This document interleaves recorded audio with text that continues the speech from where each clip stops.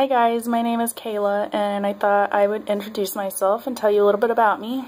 I grew up in Kansas and ever since I was young I really enjoyed art, but it wasn't until the 4th grade that I had an amazing teacher named Betty Belton. I can't say enough good things about her. She really inspired me to get in touch with my creative side.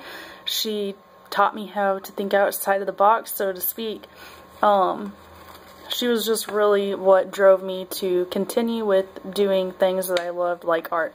So I went and took art classes all through elementary school, high school, and upon graduation I decided that I wanted to take a break from school. So I started working, which probably wasn't the best idea, but it did teach me a lot of work ethic, so I do know how to work hard. I had to earn everything I got. I ran a front desk. I was a front desk manager for a major hotel for about 3 years. I really enjoyed the job, but it just wasn't fulfilling enough. I didn't have enough time to keep up with my painting and my drawing.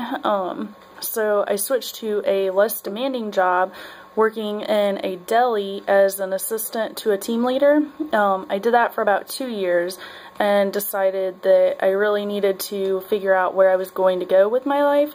So I started doing graphic design program at Wake Technical Community College, and since then I have earned really good grades. I've gotten on the honor roll and I've become a member of the National Society of Leadership and Success. So I've definitely worked hard to get where I am. If you'd like to know more about me, please click the link up here to go to my profile. Thank you for watching.